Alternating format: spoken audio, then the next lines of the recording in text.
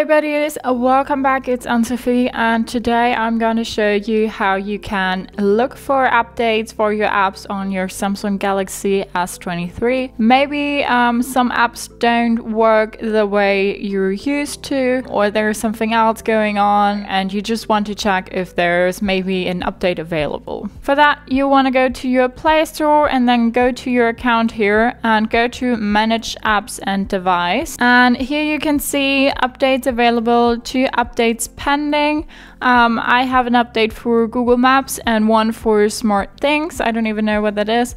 If we go back, you can update them all here or go to see details, then we're just on the same page as before. And you also have here the option to update them all or update them one by one. I'm just gonna go ahead and update Google Maps real quick to give you an example.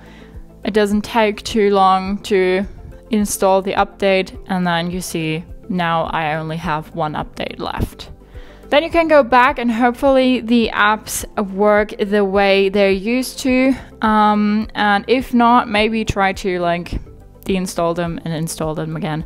But that's how you look for updates for your apps on your Samsung Galaxy S23. Hope you liked it, hope it helped. If so, thumbs up, share and subscribe, and I hope to see you next time. Bye.